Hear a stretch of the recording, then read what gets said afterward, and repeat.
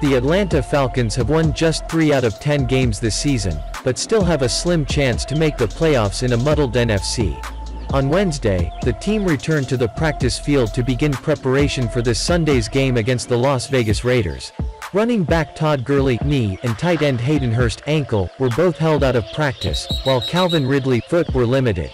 Let's look at the full Wednesday injury report for Atlanta's Week 12. Atlanta Falcons wide receiver Julio Jones was shaken up during the first half of game against the New Orleans Saints.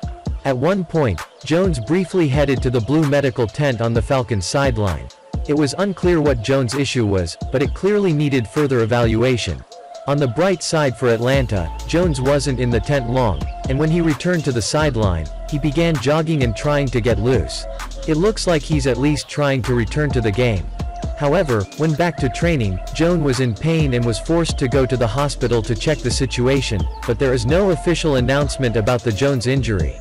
Julio Jones's absence was notable against the Saints, so it's encouraging that he was able to practice in a limited fashion to start the week, as that bodes well for the upcoming matchup against the Raiders. It's possible the coaching staff has decided to give many of Atlanta's starters a lighter week this late in the season, but this is one of the fullest injury reports the Falcons have had on a Wednesday in a while.